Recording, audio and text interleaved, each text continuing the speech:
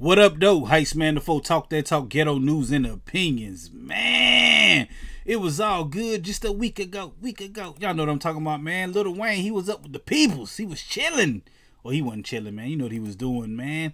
He was being sneaky. But Lil Wayne has just been charged, man, by the feds for possession of firearm and ammo. I said firearm. Well, firearms and ammo, man. The U.S. attorney for the Southern District of Florida has charged the rapper with 1 count of possession of a firearm and ammunition by a convicted felon.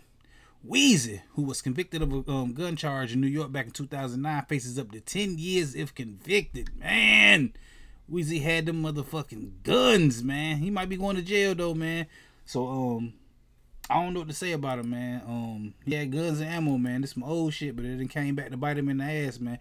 Maybe he can get Trump to pardon him or something, man. You know? You never know. It might happen, man. Only thing I can say is, man, don't drop the motherfucking soap. You a skinny little dude, man. They might get you. I don't know, man. That's just the news, man. I saw it, man. Lil Wayne has been charged by the feds, man. It's Fed time, man. So, like I say, he could be facing up to 10 years, man. Y'all keep him in your prayers if y'all still rock with him like that. He was with them people last week, so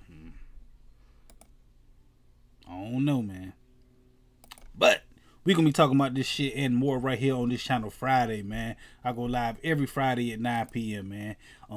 Hit the like button, the comment button, the share button, the subscribe button, the notification bell. Tell your mama, tell 2 people, tell everybody come through and fuck with your boy Heist Man the Foe. Like I said, I go live every Friday on this channel at 9 p.m., man. Come through and fuck with your boy Heist Man the Foe. Talk that talk, ghetto news and opinions.